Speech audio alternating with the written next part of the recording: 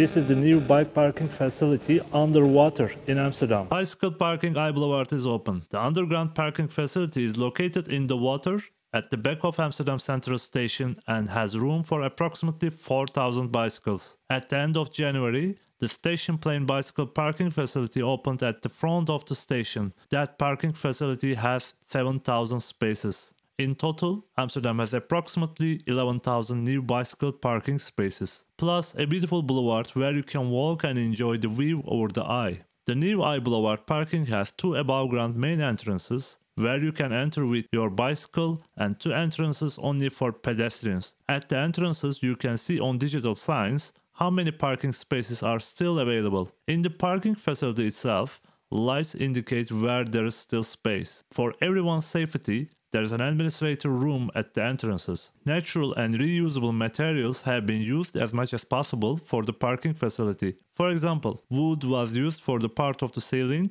and recycled plastic for another part. There is a boulevard on top of the bicycle shed, a beautiful area of 6,000 square meters made for walking and enjoying the panoramic view over the IJ. You can check in and out of this parking facility with the public transport chip card. You pay nothing for the first 24 hours. After that, you pay €1.35 per 24 hours.